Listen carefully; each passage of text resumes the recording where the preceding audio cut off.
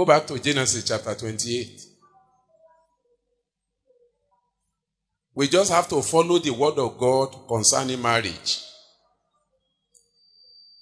When you now read verse 7, Jacob obeys his father and his mother and was gone to Pandanaram. Praise God. I say praise God.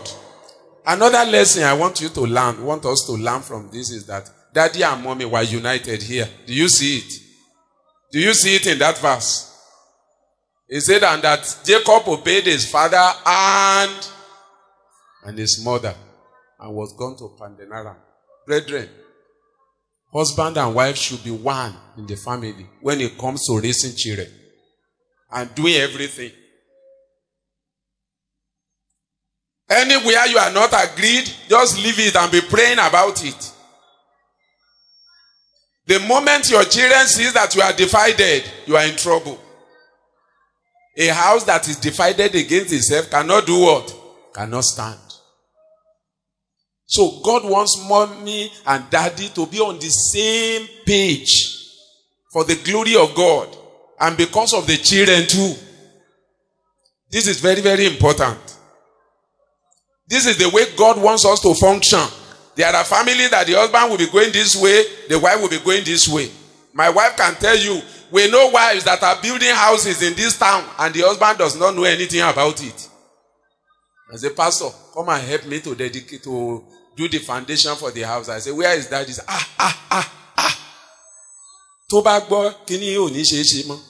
I say, madam, go leave this thing. Go bring your husband.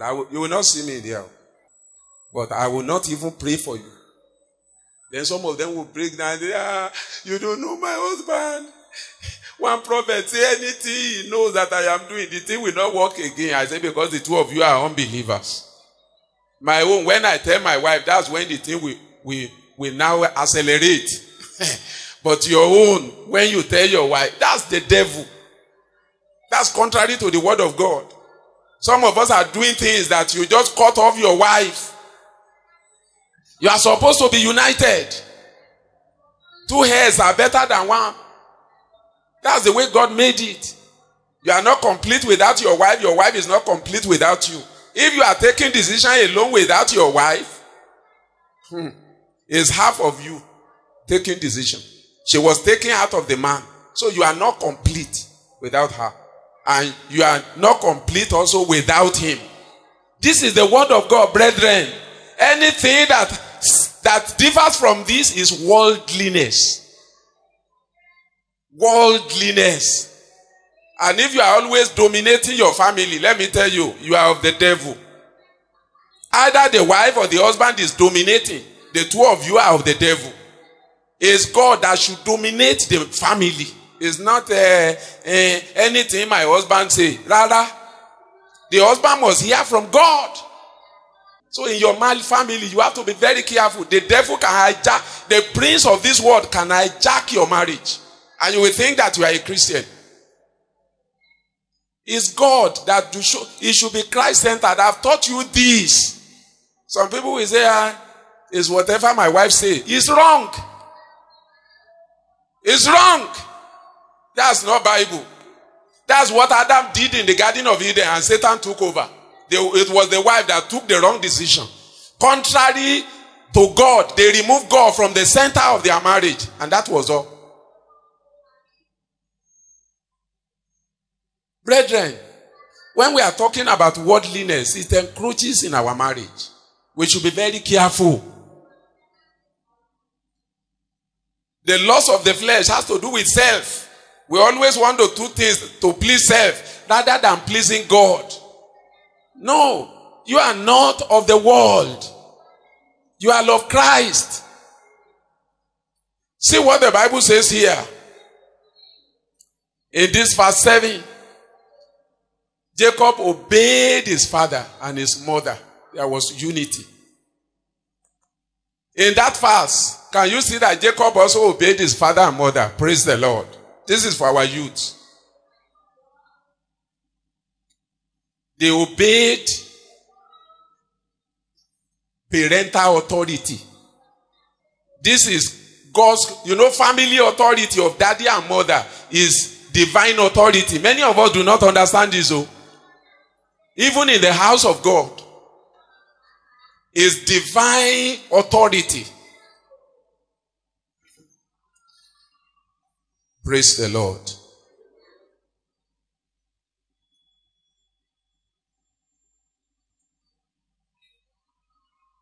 Father and mother are God's delegated authority in the home.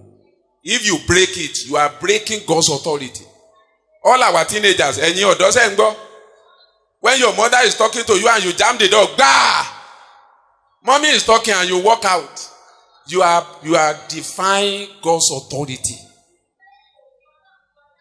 Jacob did not do that. He obeyed.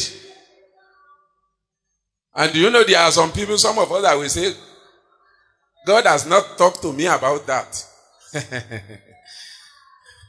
Let me tell you, God used these people to talk to you, your spiritual fathers and mothers. You don't have to hear from God all the time like that. Do you hear what I am saying? God used the father, experienced father and mother in Christ. They said, don't dwell here in Canaan. Go to, he didn't say, I want to pray. I want to pray about it. He did what? What did he do? He obeyed. Do you know that's the word of God? Obey your mother and your father, that it may be well with you, and that your days may be long upon the earth which the Lord your God has given to you. Most of us don't know this. When you have walked with somebody with experience in God, whom you know is not like this. Somebody who hears from God. When he puts something to you that you know this is a matter of life and destiny, you just don't say, no, I have to pray. I have to think about it. And you are claiming this is your spiritual father and mother.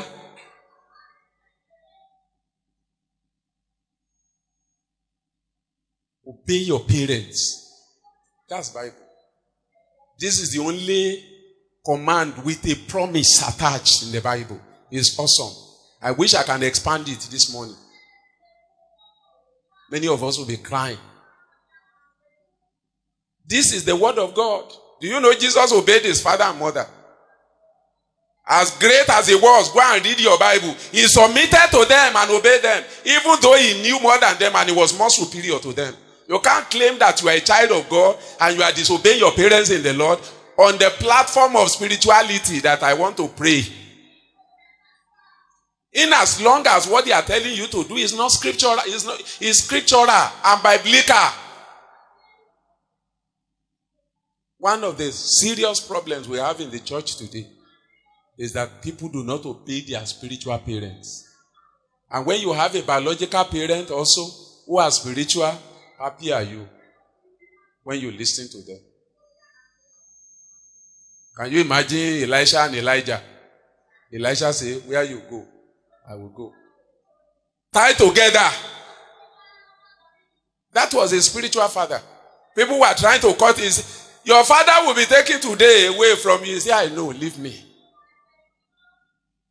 There was that connection. Say, stay here. And you know, when you watch spiritual people, the way they talk, they don't force people. It's just like Elisha said, stay here, I'm going. Many of you don't read your Bible, and when you see spirituality, you cannot discern it. A true minister of God will not be Lord over you. A true spiritual parent.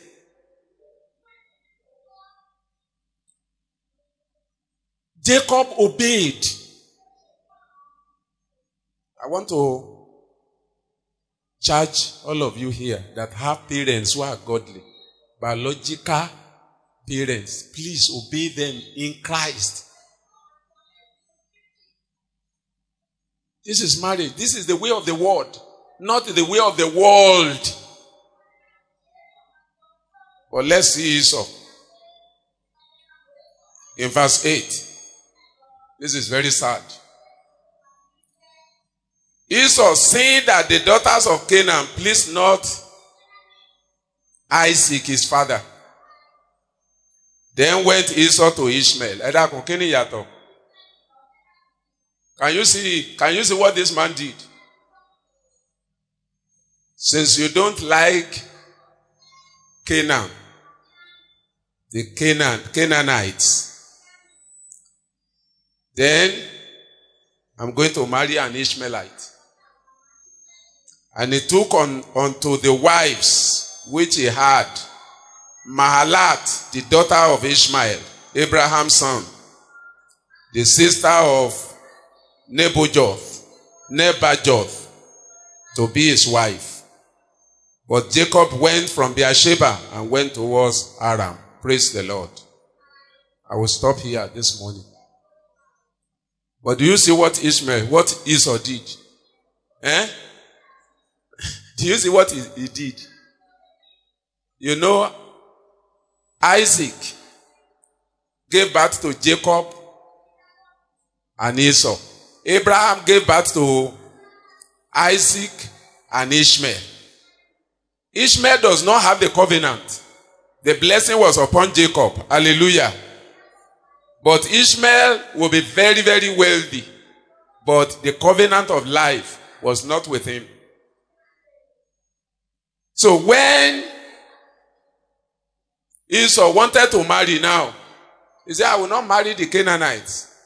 But look at where he went. Ishmael. He said, at least Abraham was the one that gave birth to Ishmael. So we are of the same lineage. These are the people of God.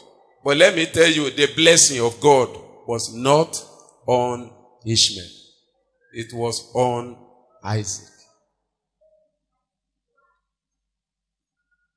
Ishmael is a type of unbelieving believers. They are born by the same father, Abraham. But they don't have the life of God in them. God has no covenant with them, covenant of life. Are you hearing me? Do you know there are Ishmaelites here this morning? They are here.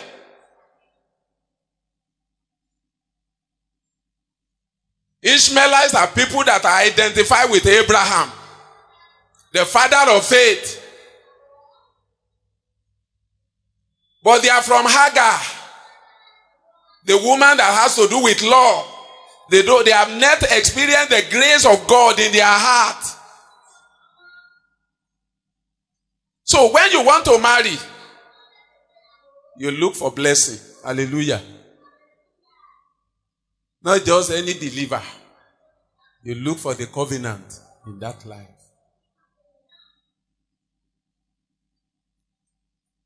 If you want to, you see, Esau went the way of the world.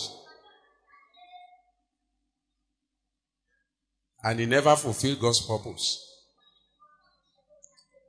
You know why? Because there was no transformed heart. When your heart is not transformed, you keep on making mistakes. His heart has not been changed yet. He was a man that was ruled by his emotion. You know, when you are a believer and you are ruled by your emotion, very, very dangerous. He said, give me the food now. Lest I die. His emotion. Can you wipe out? Just one morsel of okeli of food. But his emotion was controlling. And do you know how he got that emotion? It was from his father. Isaac also had a problem with appetite. He wanted to shift the blessing. He called Esau, go and get me Phoenician that I may eat and bless you.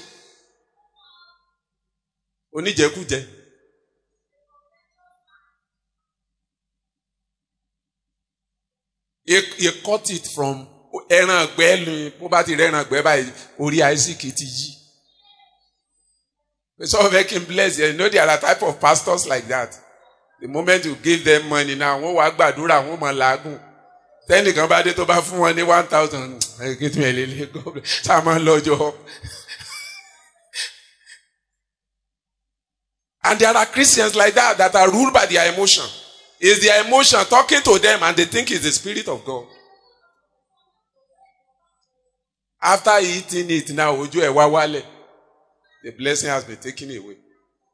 I pray this will not happen to any of us in the name of Jesus Christ. The problem with Esau was that he was not transformed within. He has not been changed. He was always making one mistake to another, one mistake from one mistake to another. All that I've talked about this morning, until your heart is changed, you can't do it. When your heart is changed, God gives you a new desire. When you want to marry, you can discern people with the blessing of God on their life. You are not just marrying for academics. You are looking for where the blessing is. Esau went to marry an unbelieving believer. There are unbelieving believers. During your courtship, you can know them.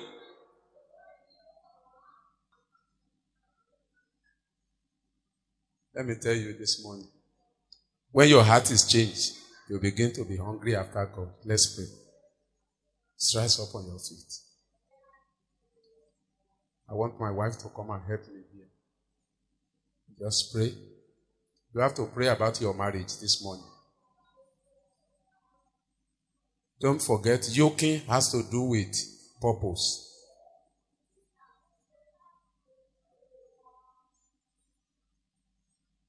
Fellowship has to do with values.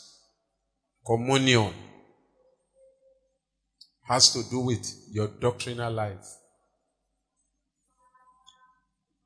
You need to pray that you will not miss it. It's better not to marry than to marry somebody who will distract the purpose of God in your life inside the bush and divert it into the graveyard.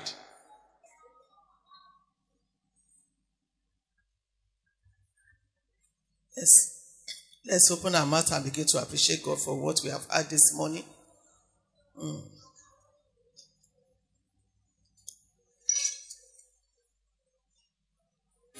Appreciate Him. Appreciate the Lord Jesus. Wonderful name.